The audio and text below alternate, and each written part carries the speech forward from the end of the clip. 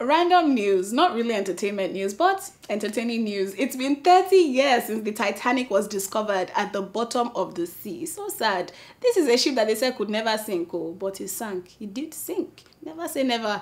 Anyway, some people are making money off this 30th anniversary, of course. After that Titanic movie, Jack and Rose, anything Titanic now is a money maker. So the last launch menu before the disaster happened is going to be auctioned at the end of the month, and the auctioneers are saying it could go for anything from $50,000 to $70,000. Like, someone is going to shell out $50,000 just to own the last launch menu of the Titanic. I really want to be a hater right now and say that's a waste of money and the person should go and pay people's school fees or support Saeon in his solar power project in Africa with that money. But I won't be a hater. I refuse to be a hater. Everyone is allowed to spend their money on what they want to. So if it's $50,000 on a piece of paper with suggestions of what to eat written on it, so be it. It's not my business. Welcome to The Gist. I'm your host, Toyosi Phillips. The Gist.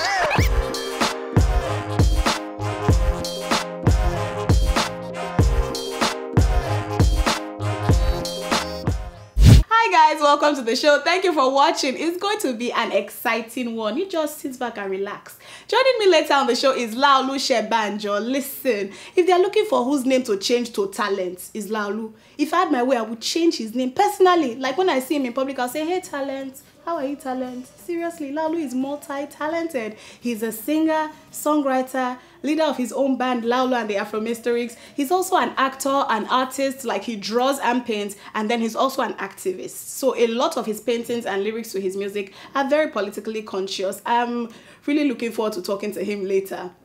For those wondering what happened in Mauritius this week, you know, all the celebrities were there. It was the second annual MultiChoice Africa Content Showcase Extravaganza, organized by MultiChoice for content showcasing, basically. That's like the worst definition ever. This content showcase had media personalities in attendance, as well as media executives and basically VIPs of the African creative industry. That's why Tosi Bokno was there, as well as IK, Olori Supergirl, the Bella Naija crew, the Maven crew, and a lot of other big wigs. So those providing content were in the same space as those distributing and airing the content. That sounds like a better definition. But yeah, that's what happened in Mauritius this week.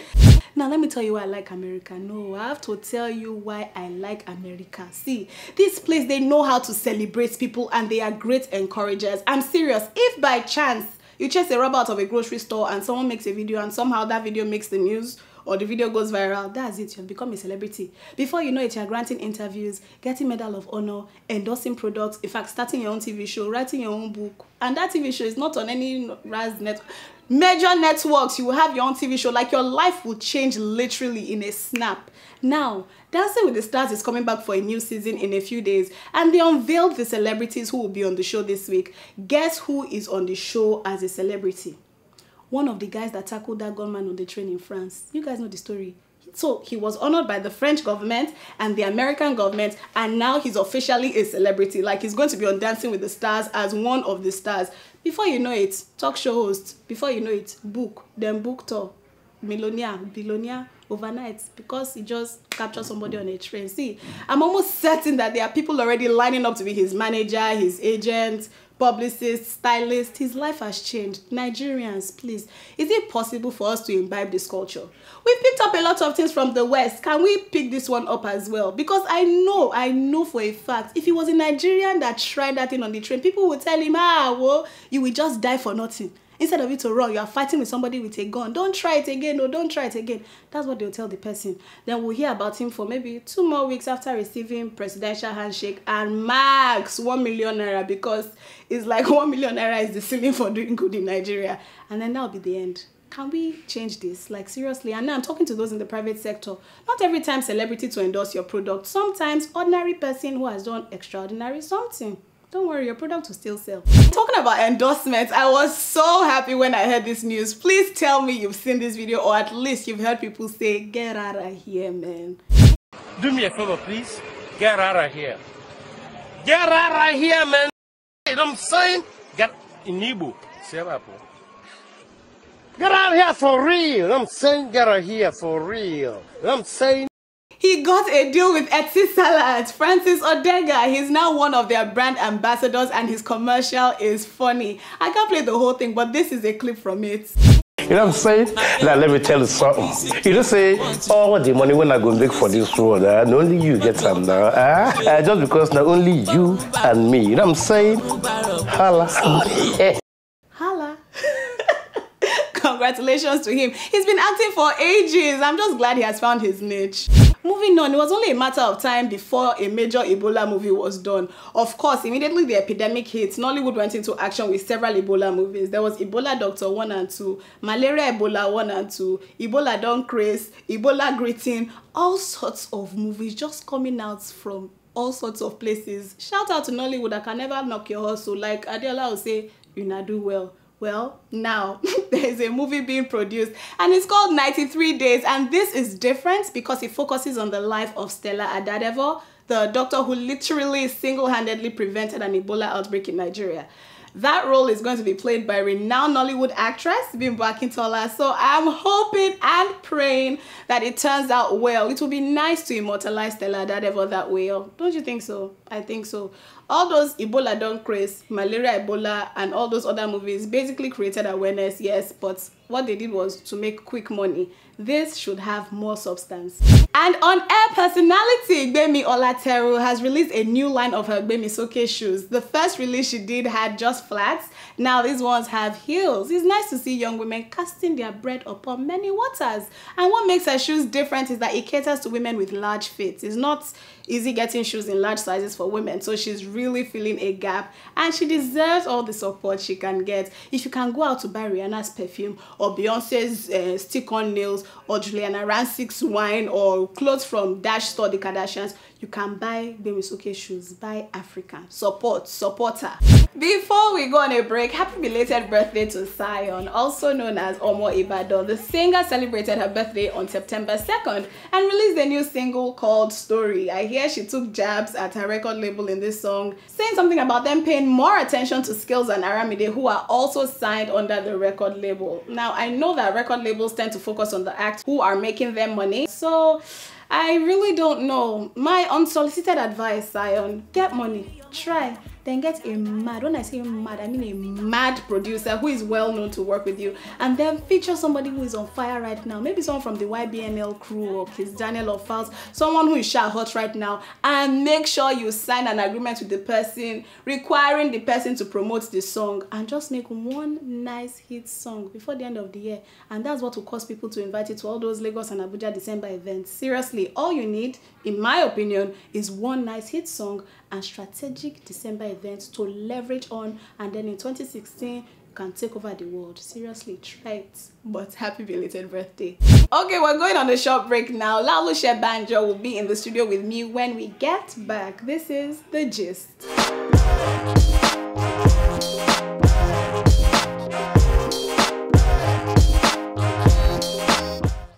Hi guys, welcome back. I'm here with the multi-talented Laolu Senbanjo. I told you about him earlier. He's an actor, a singer, a songwriter, an instrumentalist, an activist, an artist. He wears many caps. Welcome to the show, Laolu. Thank you, Toyosi. Thanks for having me. Thank you for being here. Please, how do you juggle all those things? I don't know. What do you mean juggle? It's like I'm doing many things. I don't want to say I'm doing many things. I'm just living. You're just living. Yeah, it's how I exist, how I come alive. You're basically living your dream, though. Yeah, I would say that. I was reading up on you and I saw that you studied law. Yeah. And then you just left all that, all your degree, and you just moved into the arts fully. I would like to clear the air first. I'm born to Nigerian parents. Okay. And for anybody who's lived in Nigeria would understand. When I was growing up, it wasn't an option, like I want to sing. I want to be a musician. I mean, I tried it, but I met a lot of like brick walls in my house. Like it was like, you have to toe this line, you have to, so it was an unspoken code. So you didn't have like a choice.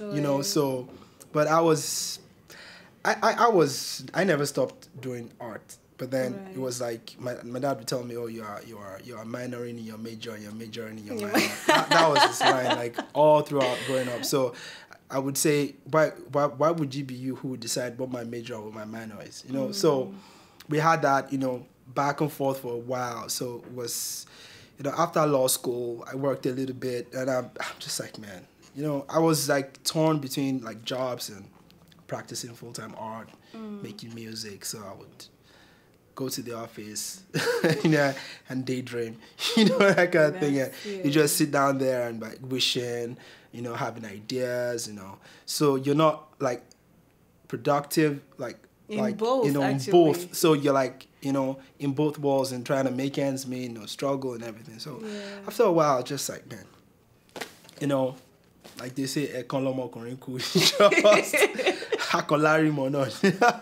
you're actually good at what you do. I've seen you perform multiple times, and every time I think you give it 100. Like, you know how some people just sing and they're cool and everything, you don't really hear. You like are so passionate. It's always fun seeing you perform. And I'm going to ask this question for the rest of your fans. Please, when are we getting an album? If you check my SoundCloud, my website, I have some music there already. Okay. Now, I have a body of work that I'm about to put out. But then I've been inspired lately, and I've been working on new stuff, new material. So I like to add that to what I already have, and then I promise you guys are gonna have a body of work top like early next year. Amen to that. Early next year. Amen to I'm that. gonna put something out. I actually said earlier, you are very politically aware. Like, you're like, a social activist, in my opinion. Like, I see you at rallies. I don't think we were brought up like that, to be honest. Growing up in Nigeria, we're taught to just mind our business, stay away from trouble. But I see you talking like Black Lives Matter. I see some of your paintings reflecting the troubles going on in America, and even the stress and pains, like fuel scarcity in Nigeria. Why did you decide to take a stand for social injustice? I think everybody should take a stand, irrespective of where you are. You know, we all need to talk about, you know, what is not right in our community, like where we live, in our neighborhood. Well, I think that's something my father had, like something I took from him, because he always liked to challenge authority, quote unquote. He was an activist. He was like Gani Fahimi, Tai Sholari. He always talked about these guys when we were growing up, talk about Fela, you know, and it was more like, you know, people listen to the music, we talk about problems in Nigeria. You know how it is in the 80s when there was a lot of, you know, corruption, and when Delegiwa was killed. I remember when Delegiwa was killed, it was on my birthday. Oh, wow. And, you know, that day was just, he kept talking, he gathered his friends, you know, they were talking in the room and everything. So, I mean, those things, you know, formed like, in my mind, right now, you know, I wouldn't, at that time, I really didn't have a grasp of what was happening. Because I was too young. But, you know, growing up, I began to see that it was just in me that anytime I see anything wrong, I would want to speak up. You know, so I speak up through art, speak up through music, I speak up through conversations like this. Like this, yes, you know, conversations. Yeah, you know, I always try. You know, we always like, my mom saw me in a protest like Black Lives Matter. She called me like, be careful. Be careful. Exactly. Don't join them. You're not one of them. And, you know, and that's the African thing that we, and it's not our fault because we are so detached. We are kind of we're blessed. Risk averse. Blessed and lucky that, you know, we're not, like, a lot of people don't experience what they call racial discrimination. Yeah, discrimination or prejudice. So you really don't understand what it means, you know, if you live in Africa. But when you cross the border and you get here, and somebody sees you, and before they even say anything, they just call you black. Then you begin, and when you say you're not black, people look at you like you're crazy. What do you mean? Because they don't understand. I like to say first, I'm Nigerian or I'm Yoruba. But then you could say that all you want. But if you're walking down the street and the cop sees you, the first thing is a black body. You know, they don't take into account of, nobody really cares. America really doesn't care where you're from. Okay, so that has moved you to actually take a stand. You inherit all these problems, whether you like it or not, once you cross the border. Okay, so we've spoken about your music. Let's talk about your art. I've been looking at these shoes, Laolu, in front of everybody. I'm going to ask, when am I getting my own pair of these shoes? Is that a trick question? This is beautiful. Trick question. Thank you. This is so beautiful. And so you came up with this line. It's called what? Walk in my soul. Walk in my soul. Yeah, it's more like walk in my soul. S-O-L-E. Yeah, S-O-L-E. Yeah, walk in my soul. Yeah. How did you come up with this? So I was playing around with different ideas. Like I said, I just got bored of the regular art on canvas, art on walls, because I did a couple of murals in New York. I did a couple of like exhibitions, and I've been fortunate enough. I went to Art Basel last year. I did an exhibition at Wakefield, which featured like stuff Danny Simmons. I've done a couple of, but then, I just thought about the fact that a lot of artists, to be honest, it's really hard out here making it as an artist. Yeah. It's more like you have to give it your 110, 120%, and then even at that, there are no guarantees. So as an artist, you have to think outside the box. Yeah. So you have to begin to think, okay, what else can I do? So I've been thinking, okay, I can place myself doing like a couple of t-shirts, then a couple of mugs, and a couple of, then, I mean, this idea of the shoes was like, okay, I'm not printing the shoes. I'm not doing like, I'm going to like get shoes and like design shoes for people. It's like taking a concept of mine. Like I call some of them Walking My Soul. I call them the Yoruba proverb series. I take a Yoruba proverb, for example, and then I put it in a context of today's living. And then if somebody wants me to do something for them, I'll mix it with their own identity and then make it into art form. And every pair is different. Like this left is different from the right. And then no other person owns it except you. So these are things that I won't be making this forever. This is going to be worth a lot more, more in years to come. Yeah, God willing. I'm still here around. now, actually, honestly, thinking money. How would you? I know that you want to tailor it to each person and make it individual, blah. But how would you mass produce this? It would be lovely it would be awesome to walk into a store. Say, I don't know, stores they skipped my mind now. But it would be really, really nice to walk into a store and see these shoes there. Is that something you're actually thinking about? Yeah, a lot of people are talking about that. You should get endorsements. You should get into this place, get in that place. And people are, I'm talking to a few companies though, but I really don't want to lose the originality and the art that goes into it. Because the thing about this thing that makes it special is because it's not mass produced. Yeah. Because it is special. So anybody who owns one owns it for the rest of their lives. And no other person owns that pair on the planet. So it makes it very exclusive. And that is what art is about, exclusivity. If people want to get this now, how can they contact you? You can go to my website, Laolu Senbanjo. Laolu Senbanjo. Laolu Senbanjo.com. .com. So if you go there, you're going to see a request form. You can fill a request form and send it to me, and I'll reply. No, I definitely will be getting a pair soon. I definitely will be getting a pair soon. Okay.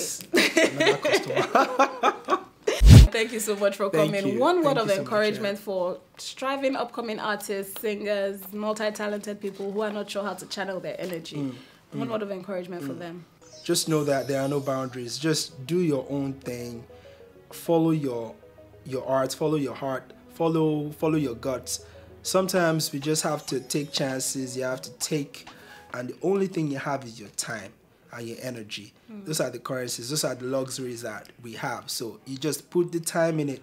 You just put the time in it, and you keep putting the time in it until it gets to a level that everybody, you're gonna have a gut feeling that I'm ready to put my stuff out to the world, and then you can't put it out to the world. And also always stay connected to your creator. Just always know that he didn't create you, like bring you to this surface just to leave you. Just to leave you, or he put everything inside every one of us, like deposited different gifts, different what will make us thrive.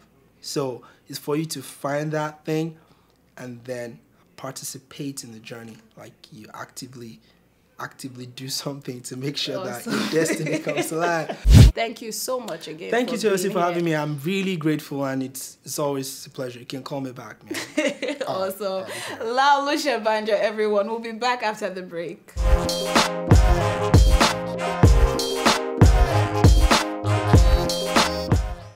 And we've come to the end of the show, guys. Thank you so much for watching. And thank you, Laolu, aka Mr. Talent, for stopping by. I wish you all the very best in everything, every single thing you do. Okay, guys. Please like this video, drop a comment, and share with friends. I'll see you next time, and remember, you can be everything you want to be.